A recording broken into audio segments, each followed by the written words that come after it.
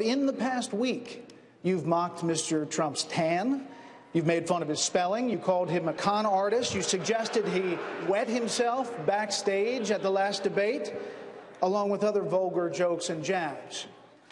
So what happened? Yeah, you know, Brett, let me say something. This campaign for the last year, Donald Trump has basically mocked everybody with personal attacks. He's done so to people that are sitting on the stage today.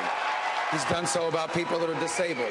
He's done it about every other candidate in this race. So if there's anyone who's ever deserved to be attacked that way, it's been Donald Trump for the way he's treated people for the last campaign.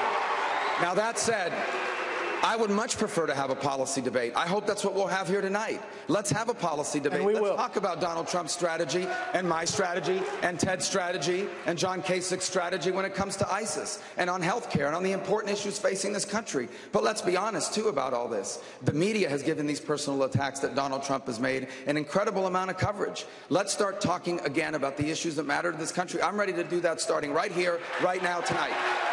Mr. Trump, your response? Well, I also happen to call him a lightweight, okay, and I have said that, so I would like to take that back. He's really not that much of a lightweight. And as far as, and I have to say this, he hit my hands. Nobody has ever hit my hands. I've never heard of this one. Look at those hands. Are they small hands? And he referred to my hands. If they're small, something else must be small. I guarantee you there's no problem. I guarantee you. All right. Okay. Moving on.